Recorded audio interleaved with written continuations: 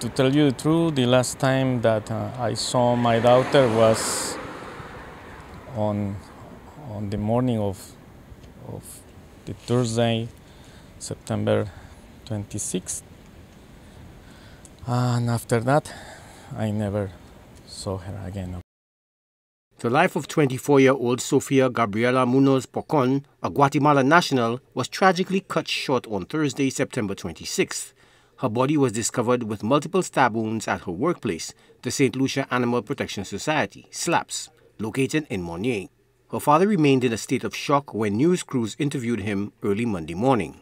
We don't know what happened, okay? The only thing that we know is something very bad and very sad happened to her. And we need to wait until the authorities and the police, they are doing the proper investigation. And I only ask to pray for my daughter. That's the only thing I ask. The Guatemalan family had been living on the island for 3 years. And how has it been for you all before, your daughter passing? Look, this is an amazing place, a beautiful place. But sometimes bad things happen and there is nothing that you can do. Where do you plan to bury your daughter? That is something I need to think and figure out what we are going to do. But at this moment, I don't know. I don't know yet. It's going to take us a little time to think what we need to do. She was the only daughter you had? Yes. Her father notes that his only daughter had just truly begun to live her life.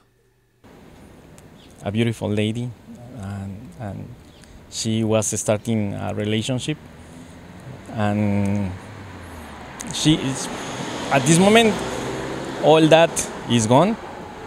There is nothing that we can do.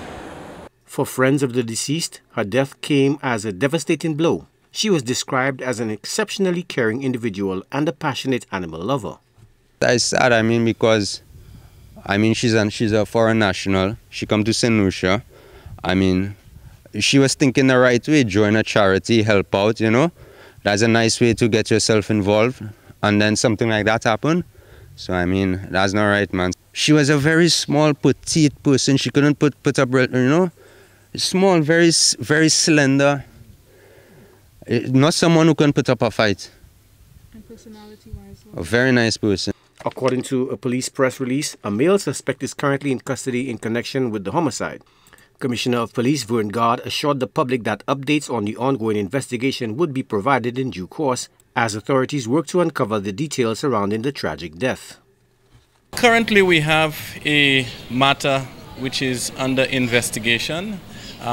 There's not much that I would like to say over the current matter because I am receiving an entire brief over it this afternoon.